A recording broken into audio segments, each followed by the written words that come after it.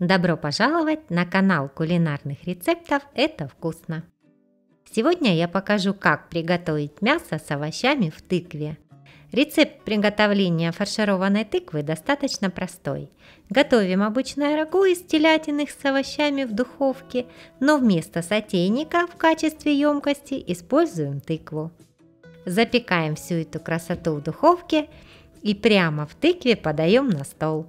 Очень вкусно, ароматно и празднично. В процессе приготовления я остановлюсь на некоторых ключевых моментах, так что досматриваем видео до конца. Ну а чтобы не потерять этот рецепт, подписывайтесь на мой канал и нажмите на колокольчик, тогда вы точно не пропустите следующие видео. И конечно, я жду от вас комментариев и лайков. Итак, главный ингредиент сегодня тыква. Она у меня весом 3 килограмма. Кроме тыквы мне понадобится 500 грамм телятины, 1 луковица, 1 морковь, 3 картошки, 2 сладких перца, 1-2 зубчика чеснока, пол чайной ложки тимьяна, соль, молотый перец и острый перец по желанию. Начнем с того, что подготовим тыкву. Я ее помыла. Аккуратно срежу верхушку, ее я буду использовать в качестве крышки, поэтому срез желательно сделать ровный. А чтобы крышка плотнее прилегала, нож держите под углом.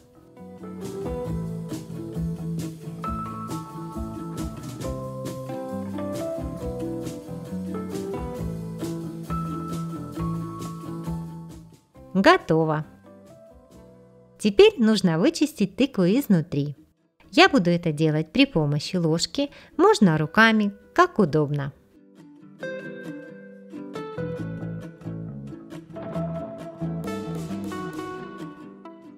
Вот такой горшочек для запекания у меня получился. Отставлю его в сторонку и займусь начинкой. У меня сегодня мякоть телятины, но можно взять и телячьи ребрышки, курицу, свинину, индейку. Очень вкусно получается с бараниной. Нарезаю мясо небольшими кусочками.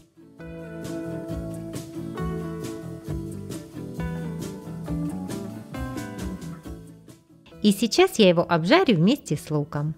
Лук нарежу крупной соломкой.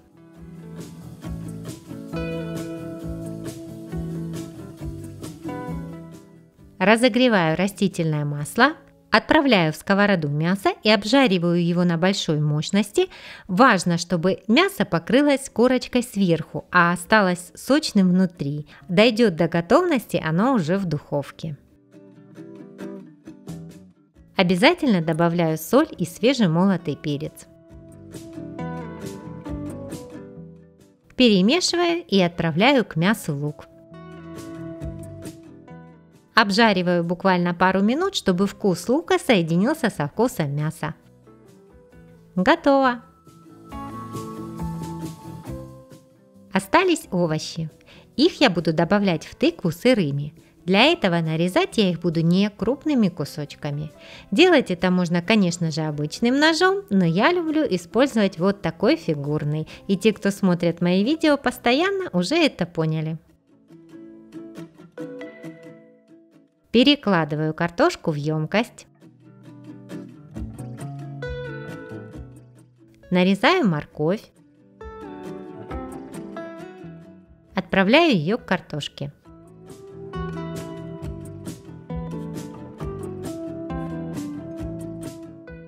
Затем сладкий перец.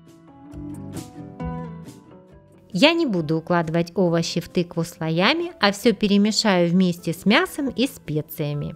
Присыпаю все это солью, свежим молотым перцем и тимьяном. Тимьян очень хорошо сочетается и с тыквой, и с мясом.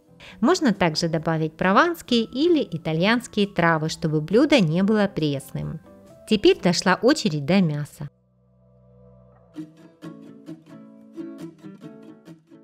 Ну и, конечно, чеснок и острый перец.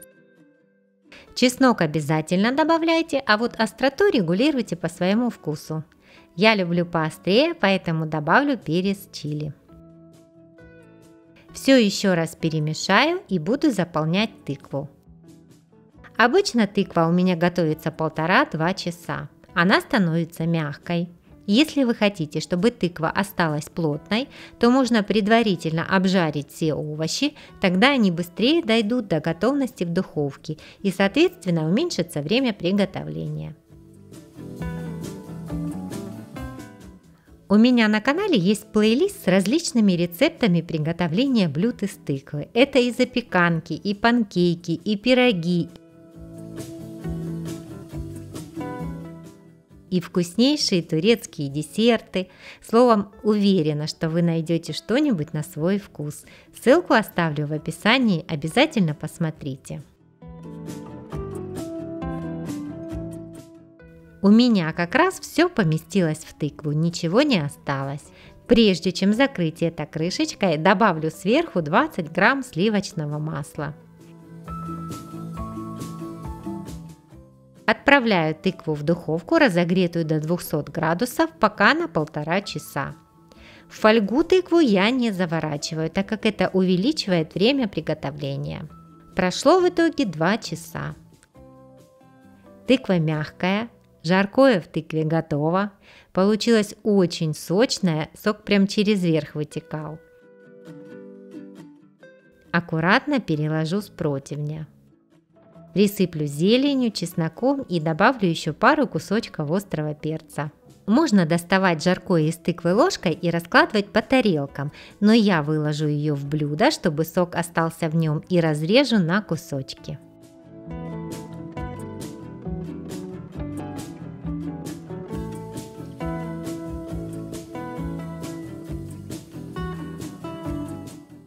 Очень ароматно, вкусно и красиво. В общем, готовьте, пробуйте и не забывайте следить за нашими выпусками.